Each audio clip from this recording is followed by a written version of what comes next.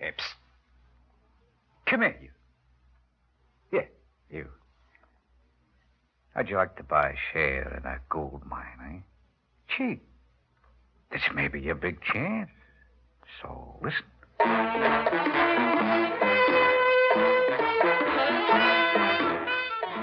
Theater 5 presents Found Money.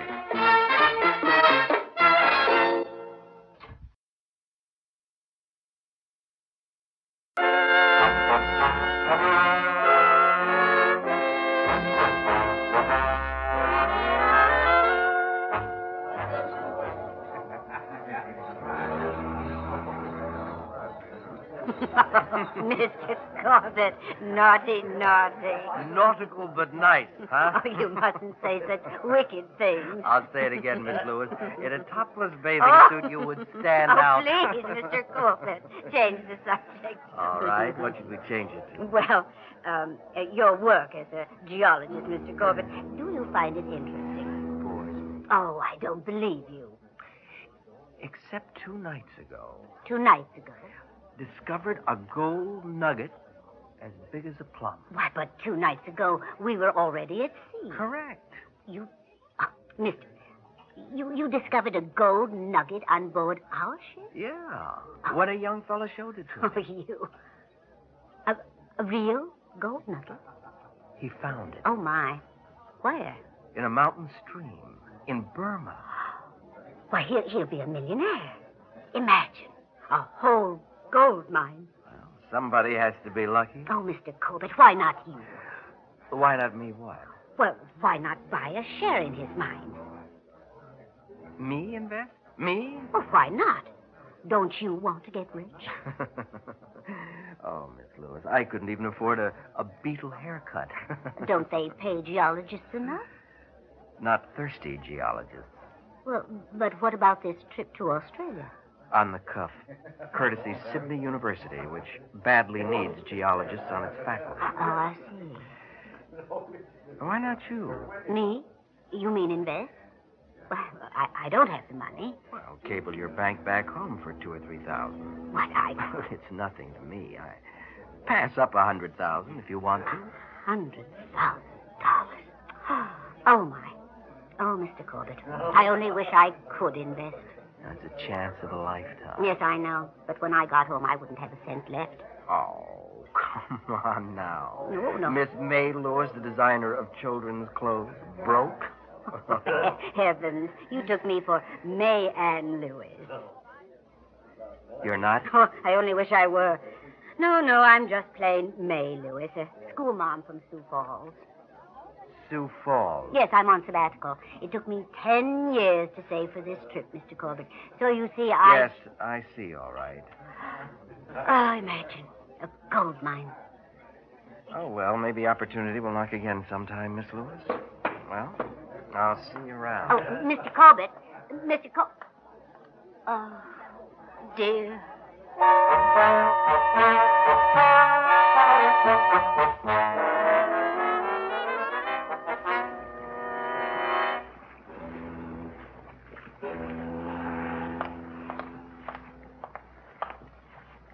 I beg your pardon, sir. Might I trouble you for a light? No, sure. Thank you, sir.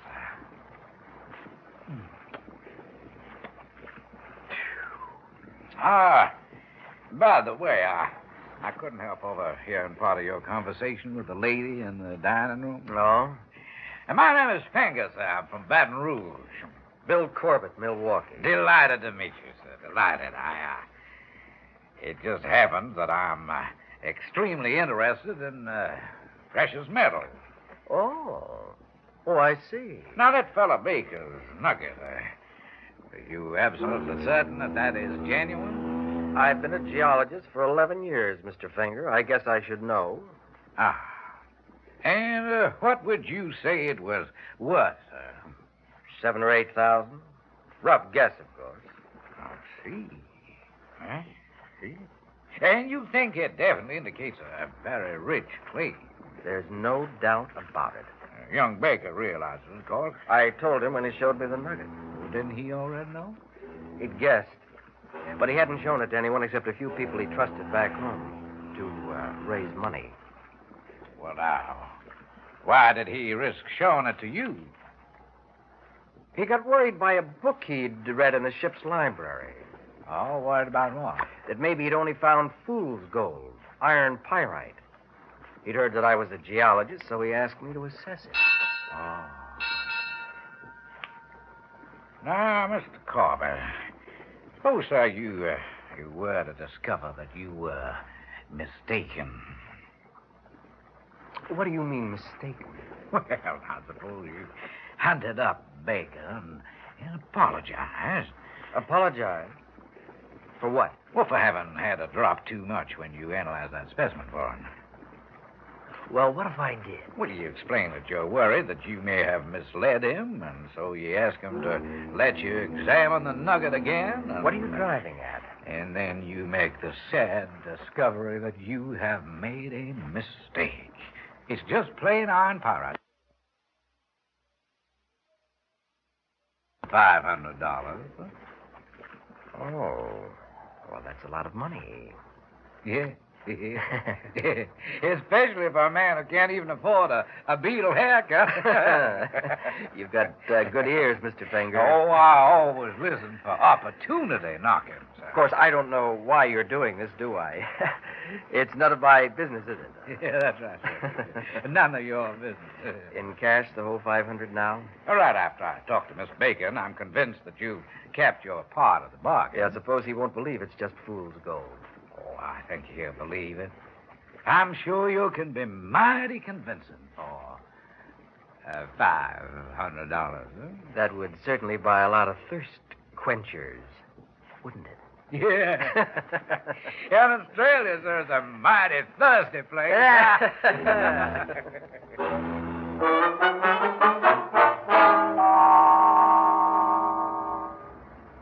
Now, let me get this straight, Mr. Finger. You mean you want to buy 60% interest for $1,000? Yes, that's right, my boy. But I already told you it's not a real gold mine. Mr. Corbett said he'd made a mistake. It's just iron pyrite. Yes, I know, and I admire your honesty, young man. Well, then why do But you... I'm a gambler, son. Nothing I like better than a good long shot. I'm a very lucky man. You still think there's a chance it might be real gold? Chance in a million, maybe? And you're willing to bet $1,000 on it? When I win, son, I like to win big. Well, if it'll ease your mind, we'll spell that right out in the contract, that I'm buying 60% of whatever is in that load of yours. Iron pyrite, gold, or bits of pie. Now, how's that, son,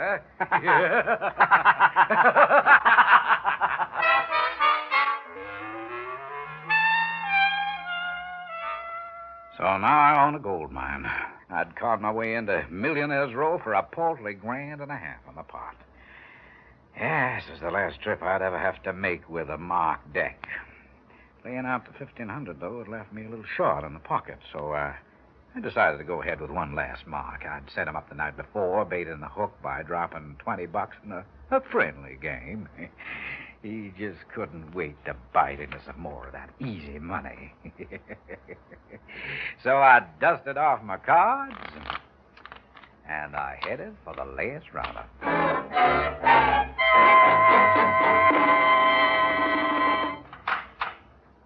Baker? It's all right, Corbett. No one in the cabin but me. Beautiful job, kid. Especially for an amateur. Oh, gee, thanks, Corbett. Real live one, that Finger, huh? Oh, sharp, sharp. Did he ask to see the gold-plated gizmo? Oh, sure. Figured. Okay, let's have my half. Sure. Right after you split what Finger gave you to tell me the mine was worthless. Oh, right. Yes, he did slip me a bribe. Almost forgot.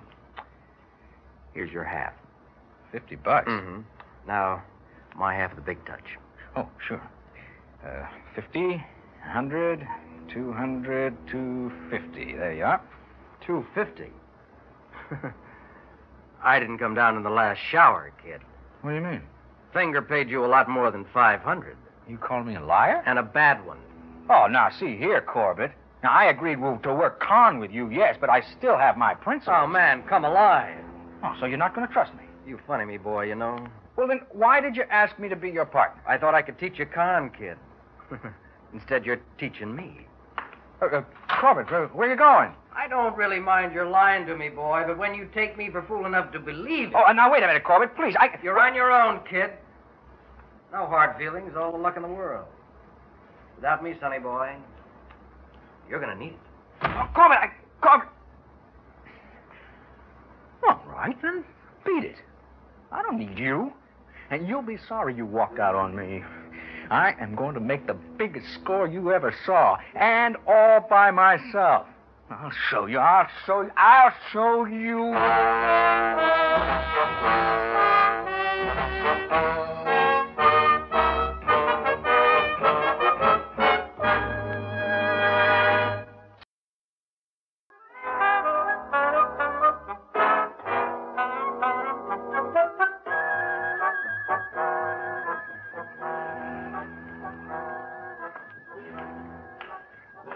I was walking along the sun deck, worrying about Corbett's breaking up our partnership, and wondering how smart I'd been trying to give him the short end of the deal.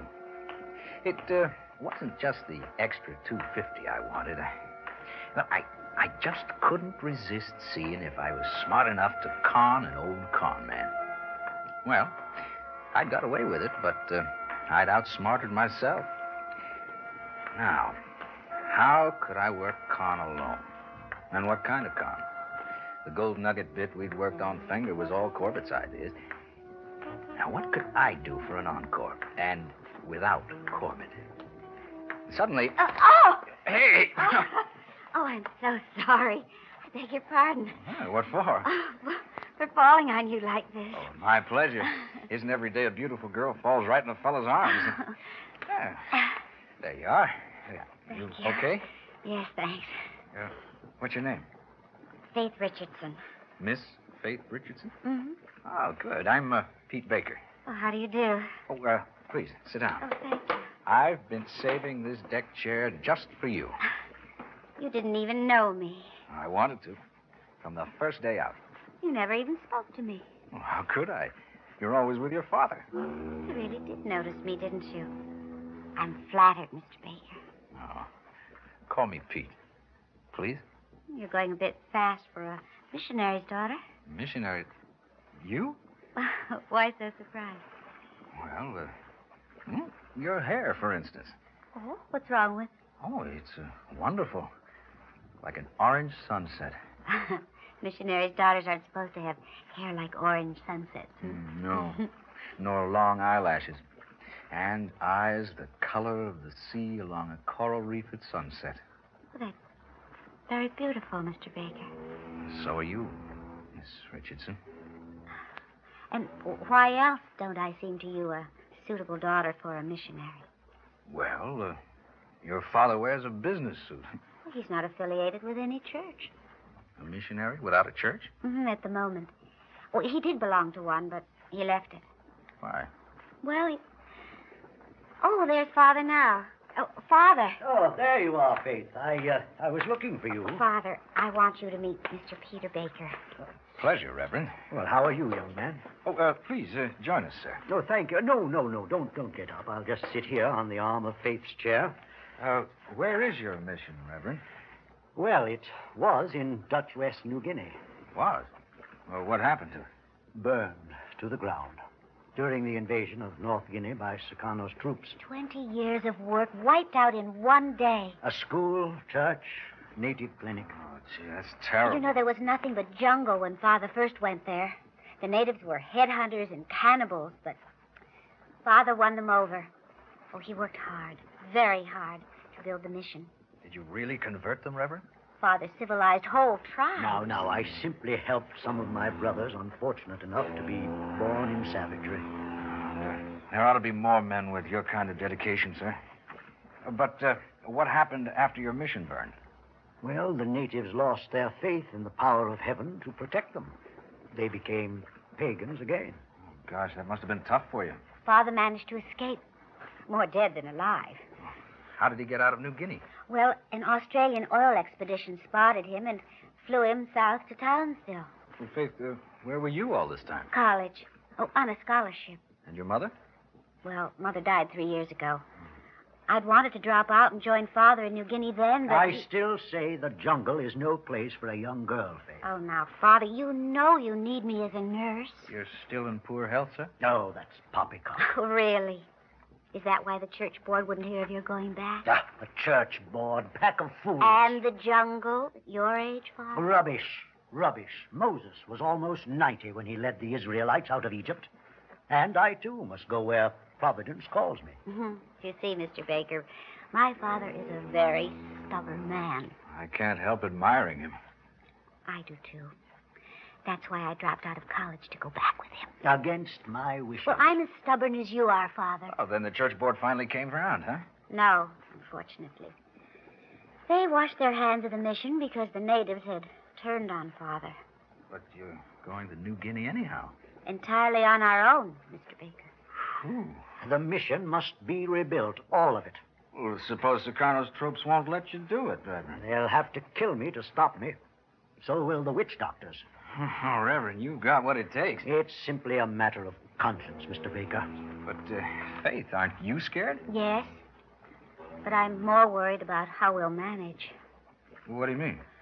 Well, the passage took every cent we had. Now, Faith, heaven will provide. I hope so, Father. We need so many things. Provisions, building materials, furniture, clothing, medicine, Bibles. How long do you plan to stay? As long as Father needs me. But you might be... You're so young. Well, I couldn't let Father go back into the jungle alone at his age. Mr. Baker, I've lived selfishly long enough. Now it's time for me to make some of the sacrifices Father's been making all his life. I couldn't live with my conscience if I didn't. Oh, but be realistic. You have no funds. Something will turn up. Oh, now look... Well, now look here. I'd like to... Well... Here, take this. Oh, Mr. Baker, no, I couldn't. Now, don't argue. I want you to have but it. this is so much money. It's only $800.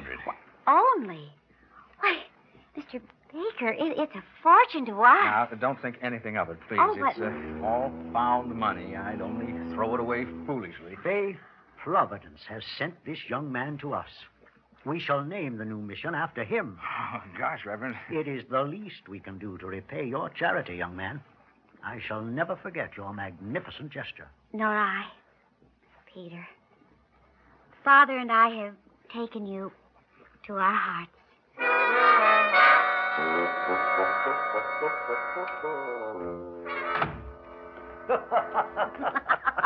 Faith, you were terrific. Oh, it was a bravura performance, wasn't it, Pop? $800 for an hour's work. Yes. Magnificent. Soda? Or on the rocks, honey? Oh, soda, please. Yeah. Oh, thanks, Pop. Well, L'chaim. Skål. Ah. That makes 2 scores and a total of 1,205 days at sea. Not bad. No, wait till after tonight, baby. Tonight? Another fish coming up. My own specialty. Oh, Pop, no. Honey, this fish is just begging for the hook. But you're supposed to be a missionary. It won't look right. Nobody's going to see us. We're playing in his stateroom. Oh, why can't you stick to one racket at a time? Now, stop worrying, honey. I don't even have to deal from the bottom with this fish. Pop, you... I played gin with him yesterday and took him for $20. Pop, be careful, huh? It's found money, baby. Never saw an easier mark. And this man Fenger owns 60% of a gold mine.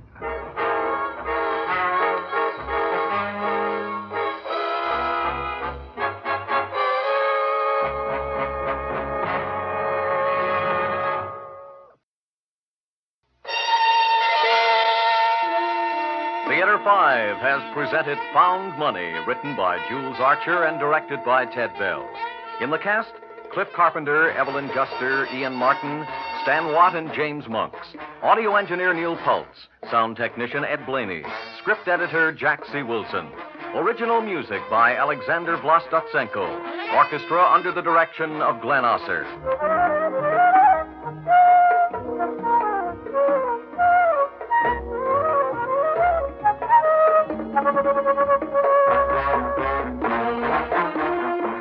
Two interesting dramas with unusual endings are featured next Sunday afternoon at 5:05 on Theater 5. The first play is subject number 428A. An experiment at a university gets out of hand.